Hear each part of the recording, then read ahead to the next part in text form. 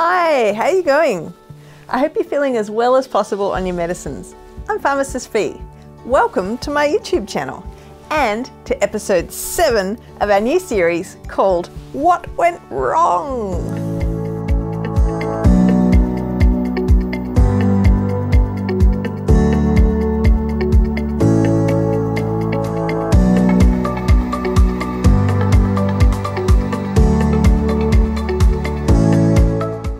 Ms. F had had such a stressful day. First, she sprained her ankle on her morning run and had to limp home slowly in pain, which made her late for her early shift at work, which was an extra busy Thursday, helping prepare for a biannual clearance stocktake sale, which was a big deal for their little shop because half their small town would come along for the social side of the event.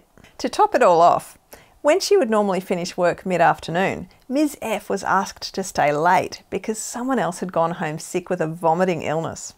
By the time she got to the pharmacy to collect her regular medications on her way home from work that night, she was very tired, hungry, and still in some pain from her ankle, all of which made it harder to listen. So, when the locum pharmacist called out a name and smiled at Ms. F, even though she had not listened to the name, because she was the only person standing there and most people in town knew who she was, she did not realise that the person to whom the medicines actually belonged had left them with a pharmacy assistant and then gone shopping.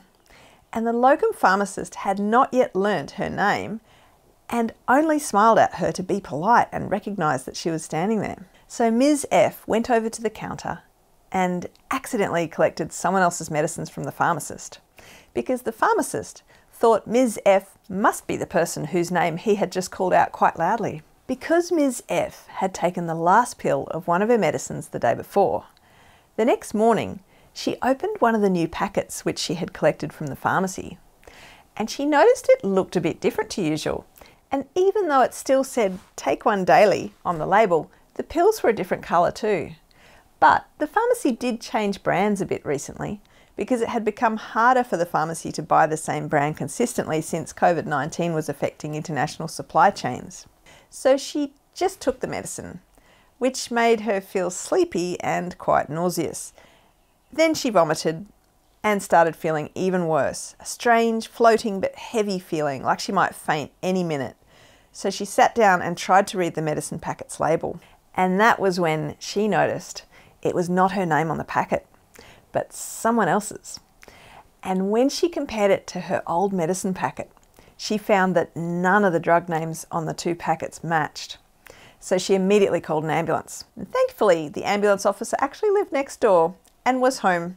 So she got to hospital quickly, but she was very unwell. And at the hospital, they tried to reduce how much more of the medicine her body absorbed, but they still had to monitor her heart in hospital for the rest of that day because the medicine had brought on a dangerous heart rhythm problem called prolonged QT syndrome. And it wasn't until late the next day that she was able to go home, and a few more days before she felt less exhausted from the whole ordeal. But how could Ms. F have possibly prevented this medicine problem? Top tip number 1. Anytime you collect any medicines from the pharmacy, check whether every medicine has your name on it and not someone else's. Top tip number 2. Anytime you collect any medicines from the pharmacy, take your medicines, allergies and contacts list with you and check your medicines against that list. And if anything looks different, like active ingredient name, active ingredient strength, or instructions on how to take the medicine on the medicine's label or container, if anything looks different, ask the pharmacist to check it before you leave the pharmacy. Or, if you are unsure what the active ingredient name or active ingredient strength are, ask your pharmacist to please check your medicines against your medicines, allergies and contacts list for you. Top tip number 3. If you don't already have one, make a medicines, allergies and contacts list with your doctor and pharmacist. And I'll put a link to a video about this into the description section below this video for you. Please click the subscribe and like buttons if you'd like to see more of these medicine safety videos. And Denver and I look forward to catching up with you again very soon here on this Pharmacist Fi Medicine Safety YouTube channel. Thanks for watching. Bye.